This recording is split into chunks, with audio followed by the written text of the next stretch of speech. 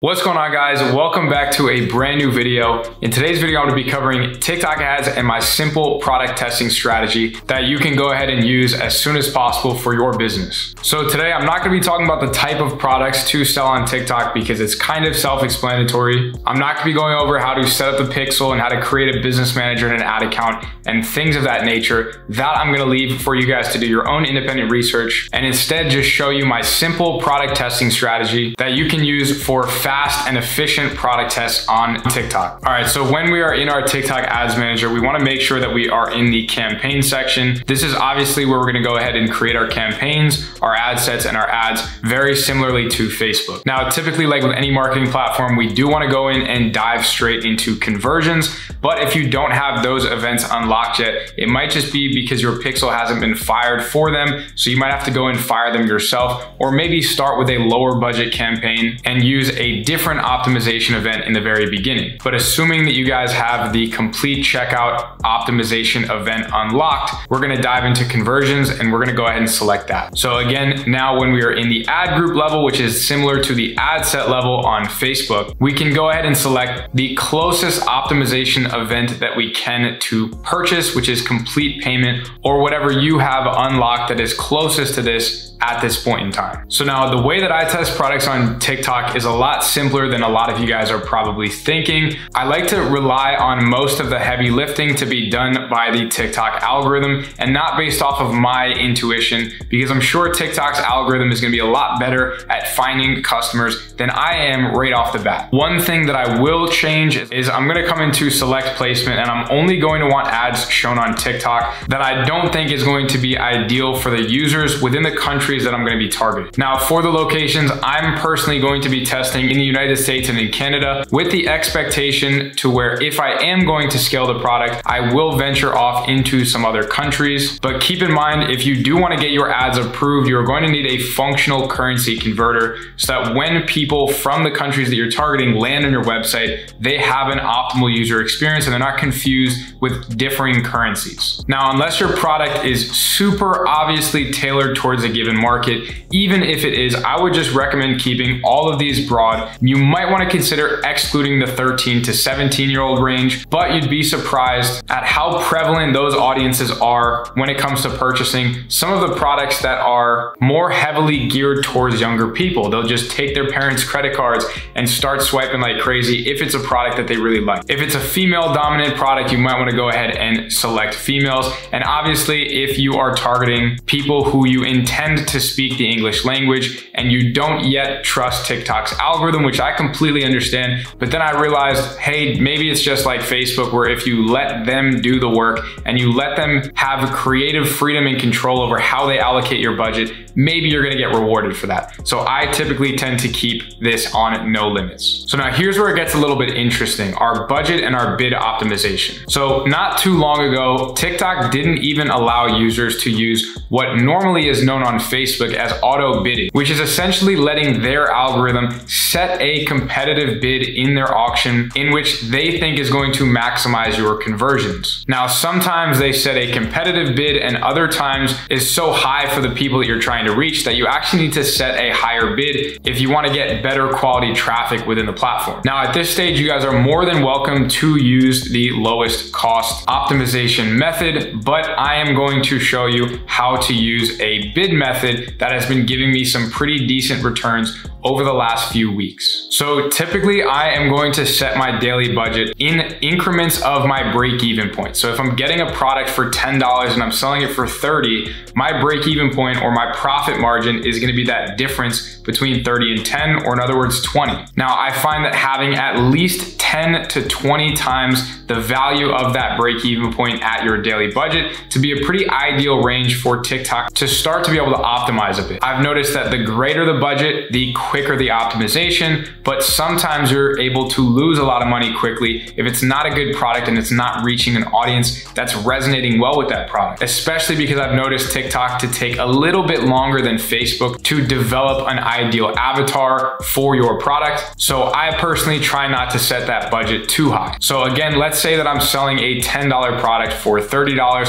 I'm gonna go ahead and put right around a $200 budget, which is 10 times my break-even point. Now, depending on your product and your business and your previous ad experience on TikTok, they are going to give you a suggested bid in which you absolutely can ignore, but you might want to just have in the back of their mind because that's what they want you to spend. And typically over time, that number is going to get closer and closer to probably what you actually should bid. But to be on the safe side, we almost always want to start at the lowest possible bid that we can just get a little bit of spend through so that we can gradually increase that bid and still maintain profitability. So I like to personally start at around half to 75% of my break-even point to start out with, because typically my break-even point is well under my average order profit, so I can actually afford a little bit higher than my break-even point on average to acquire a customer. So in other words, even if my break-even point is $20, my average order profit might be $30. So if I'm bidding $25 and I'm getting $23 or $24 cost per purchases, I'm still quite profitable. But let's assume you don't have your backend optimized and it's not a product that people buy multiples of, so you probably want to keep your purchases under $20.